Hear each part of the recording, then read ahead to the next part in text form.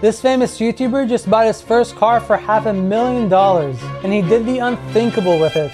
IShowSpeed gave his friend Slaps $500,000 to buy his first car, and he really didn't disappoint. You'll see why. Not only did IShowSpeed get a $300,000 Lamborghini Huracan Evo, but he got a custom Cristiano Ronaldo wrap on it, and his friend put a $8,000 rear wing on top, which was so good he was about to. I'm at the club, bro! And the Lamborghini IShowSpeed got is incredibly safe. Not only was Speed listening to kerosene while speeding in his Lamborghini, but he didn't crash. The best part is that his friend also got him a Urus as a daily car, and good thing he chose a Lamborghini as a first car for Speed, because even though a Lamborghini has a lot of horsepower, they are very hard to crash compared to other supercars. Hey yo,